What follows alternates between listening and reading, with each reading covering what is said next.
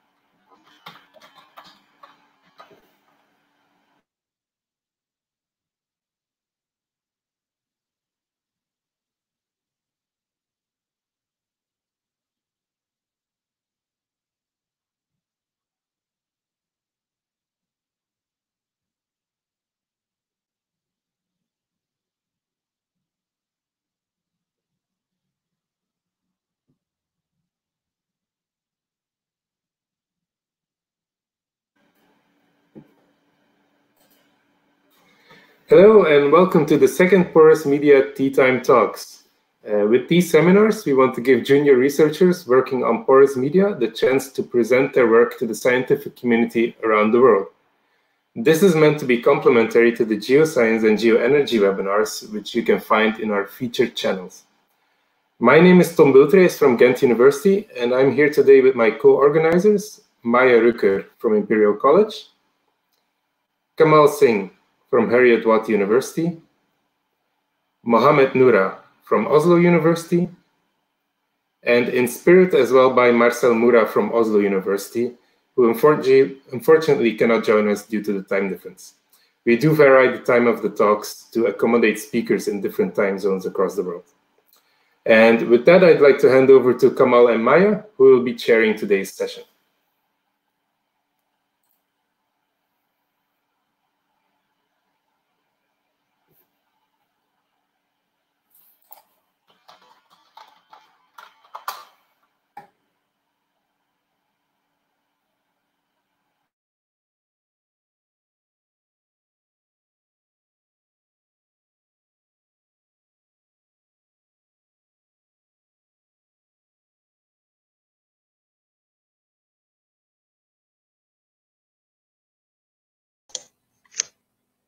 So I think you haven't heard me. So yeah, thank you very much, Tom.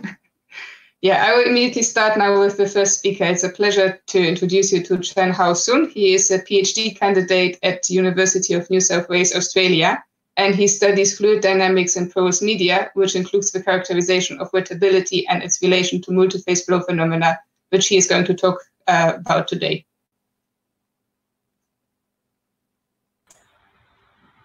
Okay, thank you, Maya. I would like to firstly thank the Porous Media and Tea Time Talks team to give me this opportunity to introduce my research in this webinar, which is characterization of wettability using topology and integral geometry in porous medium. Okay, so as we know, the wettability of the solid surface is a key property and has attracted broad scientific interest in nature and technological process. This interest is motivated by many applications in engineered systems, such as hydrocarbon recovery in subsurface rocks, fluid transportation during energy or carbon storage process, or the high-level radioactive waste storage in geological systems. So to this end, recently there's a community forming around the wettability characterization by mainly focusing on the contact angle measurement in porous medium with advanced in the microcity imaging technology. So we recently developed a methodology to characterize the wettability in porous medium by using the principles of topology. With the collaboration with Stephen Berg in Shell, James McCullough at Virginia Tech, and Anna Henry at ANU. So due to the time limit, I will mainly focus on these 3 key points that this community may be the most interested in. The first point is the surface homogeneity, which is common in the porous medium and subsurface rocks. One factor complicating the understanding of wetting phenomena in these complex systems is the effects of contact angle hysteresis due to the surface roughness and chemical homogeneity. You can see these 2 SEM images. So the traditional concept of contact angle, which is a purely geometrical measure related to the curvature, is often used for characterizing the wetting state of multi-phase system. It can be determined from the Young's equation by applying the equilibrium thermodynamics, but it's well established that the contact angle hysteresis lead to the apparent contact angle differ from the intrinsic contact angle given by the Young's equation. So the microscopic contact angle measured by the direct local method at each surface contact point can vary from point to point along the contact line. These effects, together with the errors due to the image resolution and segmentation, could produce a wide distribution of observed advancing and receding contact angles. So it's very important to capture these effects of surface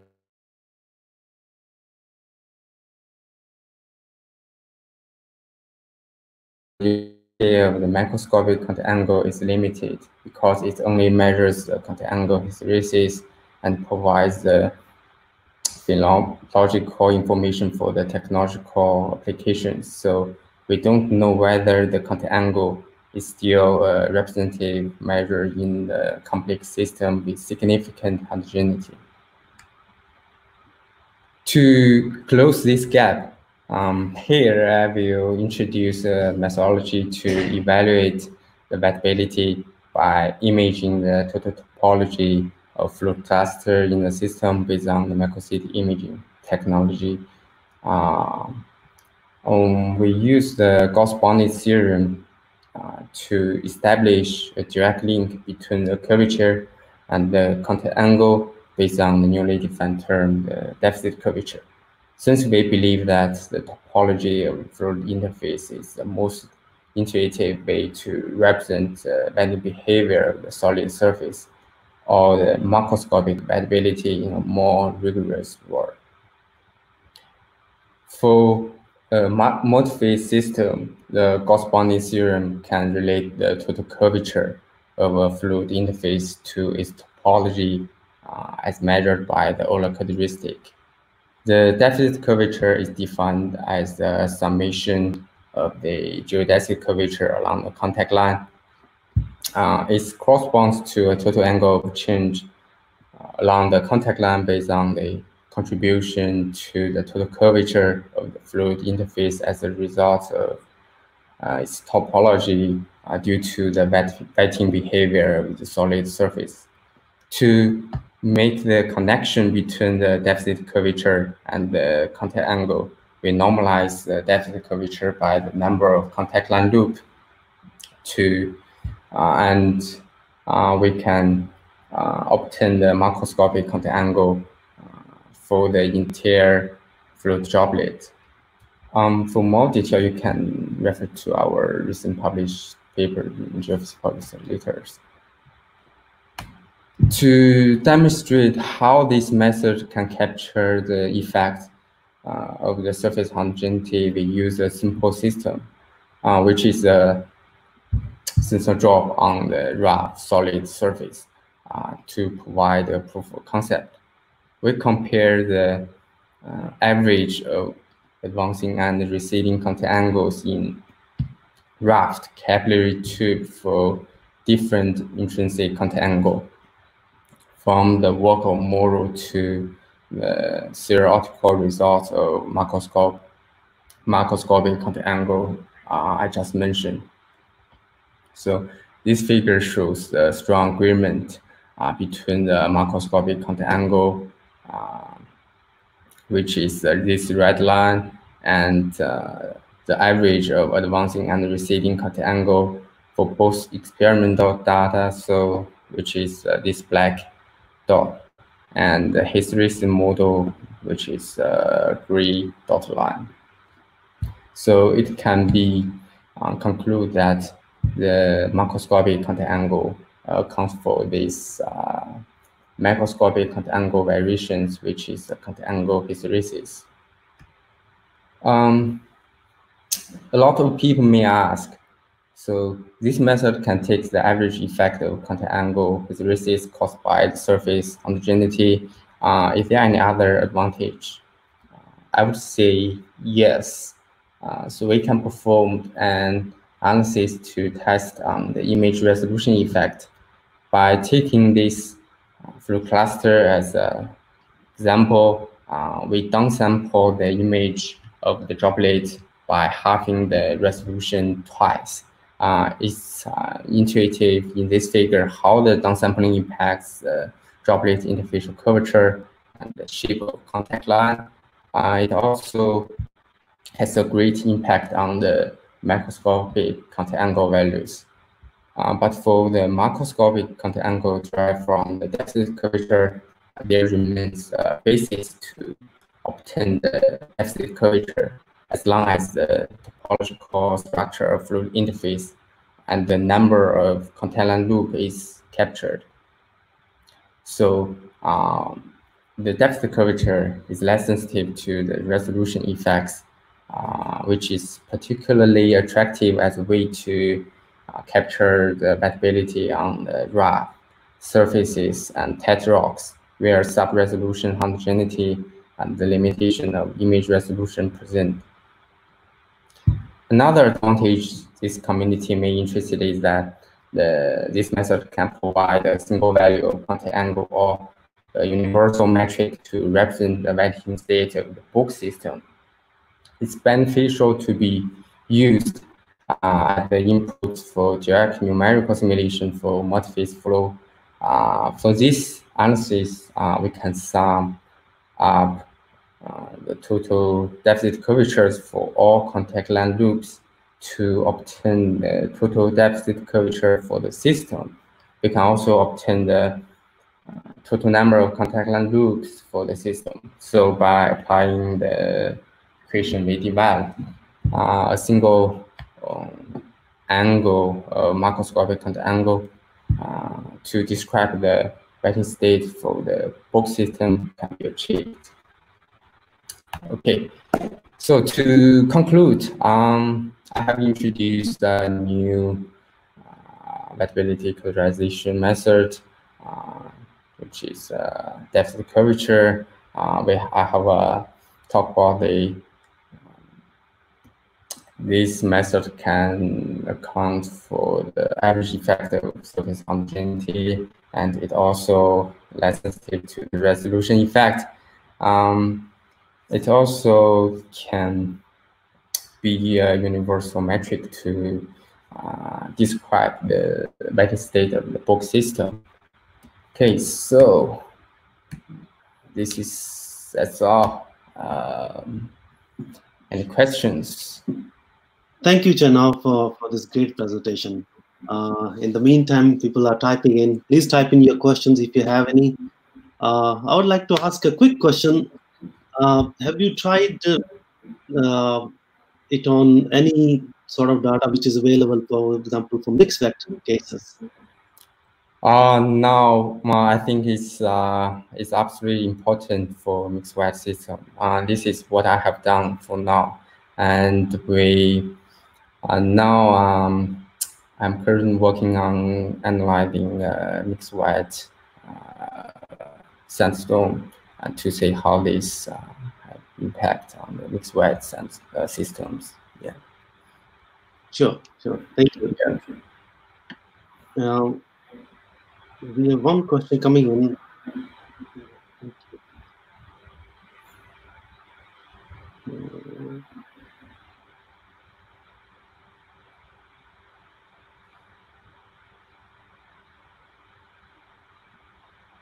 Just give me 1 second.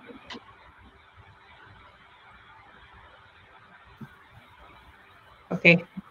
May I ask a question? Absolutely, yeah. Please go ahead.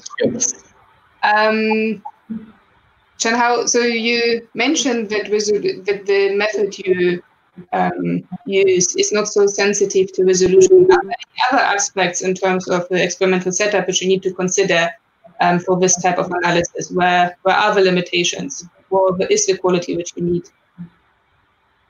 Sorry, you mean the image resolution? Sorry, what's your question again, Maya? When you conduct the measurement, what is it what you need to look out for to make sure that the quality is sufficient for the measure to be taken properly, to be accurate? Sorry, the signal is not. I cannot hear exactly what you are asking. Yeah. What do you need to look out for during the experimental measurement to make sure that the quality is sufficient for the measure to be taken? Yes. So actually, for this question, I actually haven't, taking this. We haven't tested this because we actually don't know how this, this can be done. This, yeah. Probably need to consider this in the future. Yeah. Okay, we have a question from Aryan. He says, thank you for a very nice talk. How would you distinguish a system where some of the surfaces are water wet and some surfaces are oil wet? For example, would it be possible to calculate more than one angle? It goes along with the same similar question. Yeah. Yeah. I think for more than one angle, you mean actually it's another question for mixed wet system, right? Because our method is, I think it's independent. So we take the whole, I think it's independent of, the water wet, oil wet, or mixed wet. We only take account for the total flow interface as a whole, and we only measure the geometry of the flow interface. So no matter, say, here is oil wet, or here is water wet, and it doesn't matter. So we only, for one cluster, we measure macroscopic contact angle, and for another fluid cluster, we measure the macroscopic contact angle for that cluster. And for the total system, we can sum up all the deficit curvature to determine the bulk bending state for the whole system. So I think this is yeah. So sure. I think, yeah. Sure. We have another question from Abdul Rahman. He asks, how would you make sure the segmentation is correct? I think that depends on, because we use a visual to or some other technique to do the segmentation process. I think because this is another maybe it's independent from my my work. So I think sure. Yeah. So I think with the new techniques, for example, machine learning techniques are getting really popular. Yes, and we can improve the segmentation. Now because in our research group, there's we are now carry out machine learning process to do the segmentation for the rock types and to account for several minerals in the rock. So I think it's pretty much good for. Yeah, I think there's some recent nice papers on machine learning, comparing machine learning with other algorithms for segmentation, and they prove it. It's really comparing not only the qualitatively for images, but also with different parameters.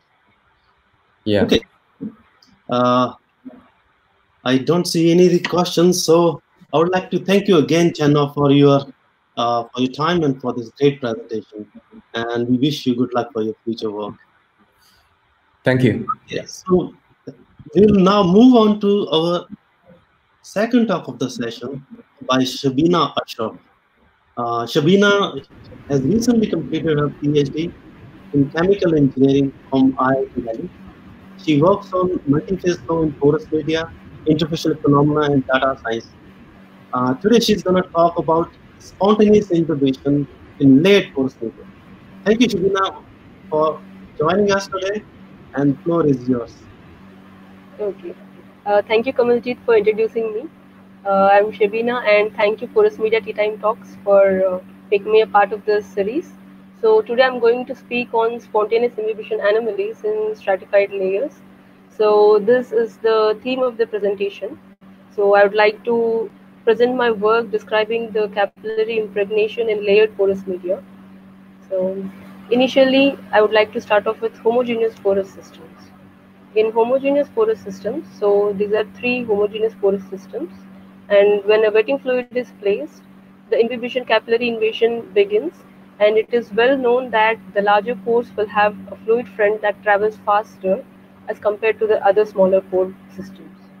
And in addition, it also follows diffusive dynamics, where the square of impregnation length is proportional to the grain size diameter and also the time.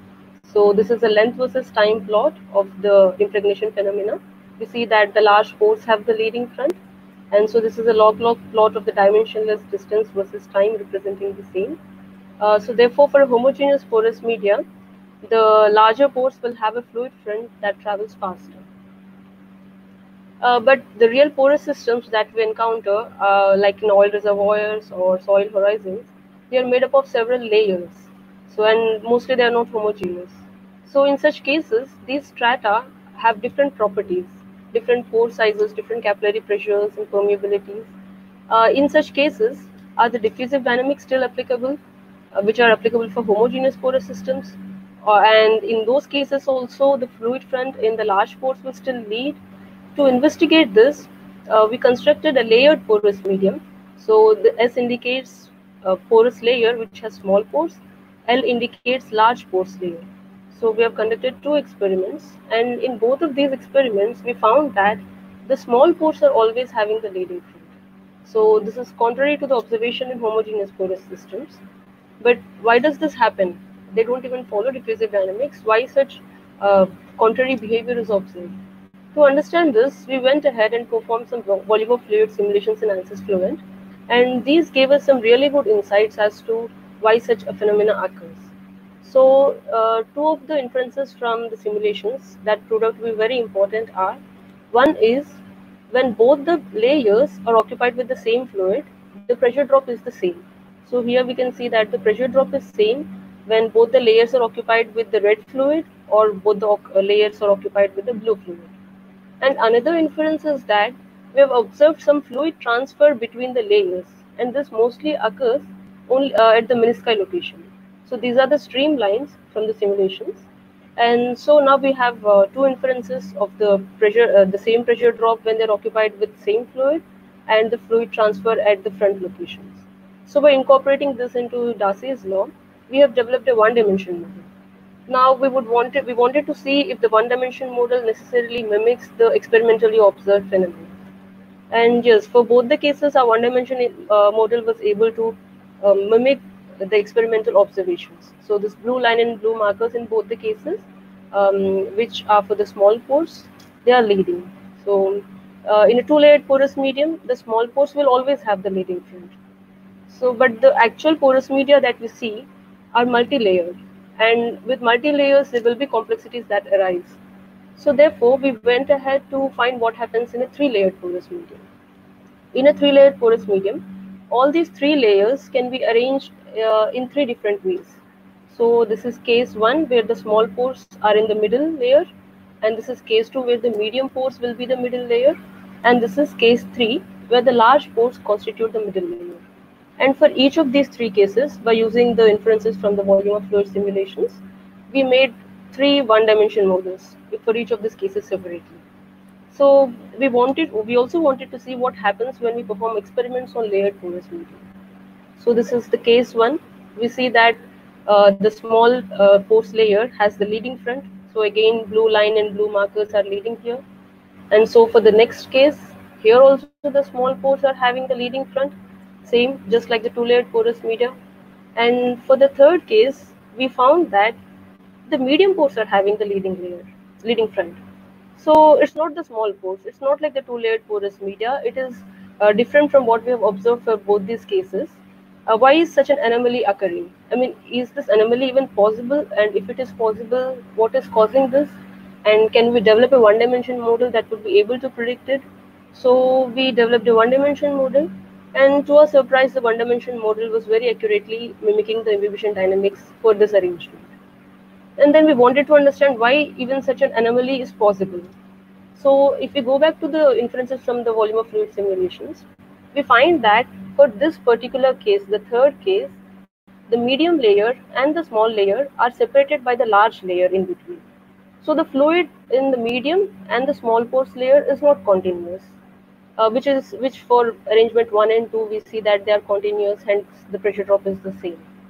So we went further ahead, and using the one-dimension model, we have described the grain sizes of the layers during which such an anomaly is possible. And we also found the necessary conditions when small and medium pores will have a fluid front that travels with the same velocity. So more details on this could be got from this publication. So all in all, what we have is that small pores will not always have the leading front for a layered porous medium. And the leading front will depend on the arrangement of the layers and also on the contrast in the layer properties. So, okay, this is for a 3-layered system. But the usual systems that we encounter again are multi-layered. And then every time the arrangement changes, we need to formulate the governing equations again. And for every single arrangement, there are several possible fluid front locations. Like for instance, I have shown here one arrangement of a 5-layered porous media. For this one arrangement, there are 8 different possible front locations. So that means we might have the need to develop 8 different one-dimensional, 8 different governing set of equations, and so this becomes a tedious task. So one 5-layered porous medium will have 60 such arrangements.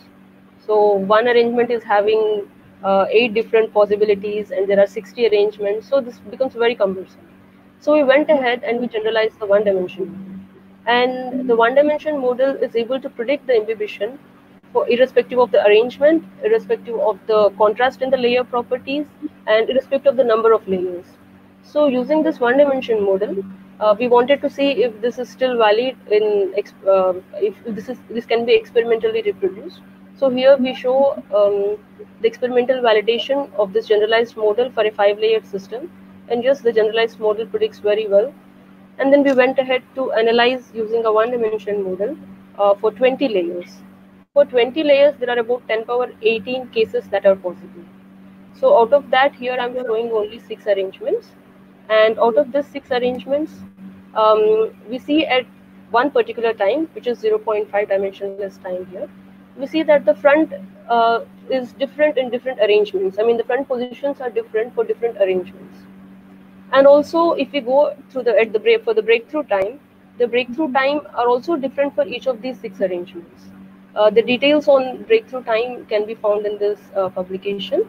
And we see that the smallest of the pores may have the front through which breakthrough occurs, or one of the considerably large pores indicated by this pink marker may also have a leading front, which may cause the breakthrough. So therefore, the time of breakthrough and the layer of breakthrough are dependent again on the arrangement and the contrast in the layers properties. So this is another graph showing the grain size of the layer through which the breakthrough occurs versus the breakthrough time. And we see that for 1,000 arrangements, which is shown here, the breakthrough time usually lies between 0.5 to 0.7. So it is different for different arrangements. And the grain diameter through which the breakthrough occurs can vary from the smallest of the pores to considerably larger pores. So therefore, the multi-layered porous medium, both the breakthrough time and the breakthrough layer will strongly depend on the arrangements of the layers and the contrast in the layer properties. So in conclusions, we have that the front in the small pores always leads for a 2-layer porous medium. For a 3-layered porous medium, the small pores always does not have the leading front. And for a multi-layered porous medium, the contrast in the properties of the layers and the arrangement affect the leading front, the breakthrough layer, and the breakthrough time. So thank you for this opportunity, and thank you for tuning in. And I'll be very happy to answer questions if any.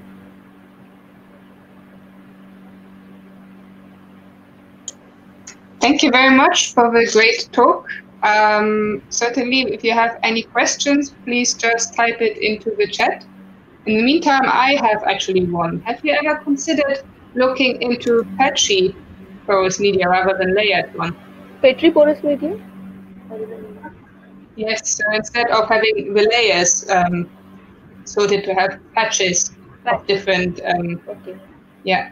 I have not looked into patch porous media, but I think if a fluid front, propagating fluid front reaches one particular patch, it will follow diffusive dynamics until that patch is covered. So Okay. there are some studies on porous media which are not layered in the direction of flow, but perpendicular to it.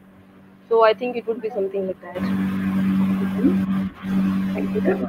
May I ask Maya one question? Curious if you have looked into wettability and roughness, it impacts a little bit and or significantly. Yes, here we have controlled the wettability by treating the glass beads before doing experiments. We're cleaning them with acetone and bringing them to a particular pH, so that most of the surface roughness is gone, and because it is glass, so we have considered it to be smooth here, and that all the impurities on the glass are washed off during the cleaning procedures. Okay. So we have few questions in the chat. Here is one from Rayana Akbari. Do you see any effect from the capillary pressure or permeability contrast among the layers or mobility ratio? Yes, yes. The capillary pressure is inversely proportional to the bead diameter. That is roughly we have taken from the literature studies. But otherwise, here instead of using small pores, medium pores, or large pores, in my publications I've mostly used the term capillary pressure and permeability, because it would be complicated here. I have not used these terms. But yes, with the change in grain sizes, the permeability changes, the capillary pressure changes, and this one-dimensional model is very well applicable for mobilities ratios of the order 1 and 0. Yeah. So for high mobility ratios, I think the phenomena also changes. Here's another question from Abdul Rahman. Were all these tests through spontaneous imbibition? What would happen if you have an inlet pressure? Yes, these tests or these experiments were for spontaneous imbibition. This is purely a capillary-driven flow. If there were an inlet pressure, maybe in the equations along with PC will have an additional delta P. If it is a controlled imbibition, maybe minus delta P. So accordingly, the model would also change. But so far, we have not used it on imbibition or forced imbibition or controlled imbibition. Another question from Ariane. Is the fluid arrangement also dependent on the layer thickness?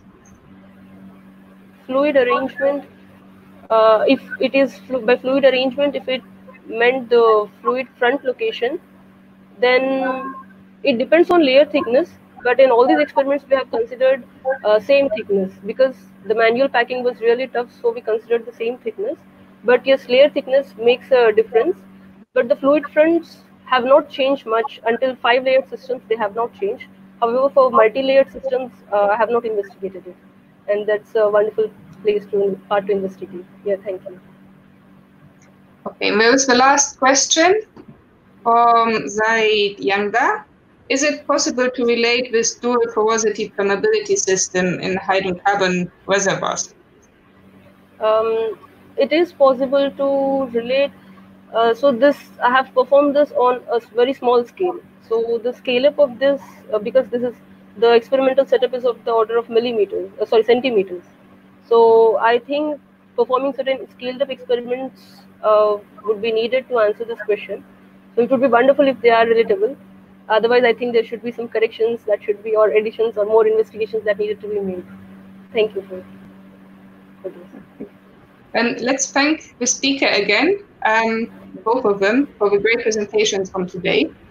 Our next sessions will be from Esosa Ekanem and Mohammad Masoudi on visualization of viscoelastic polymer solutions in porous media using microfluidics, and post-scale modeling of nucleation growth in porous media, a probabilistic approach.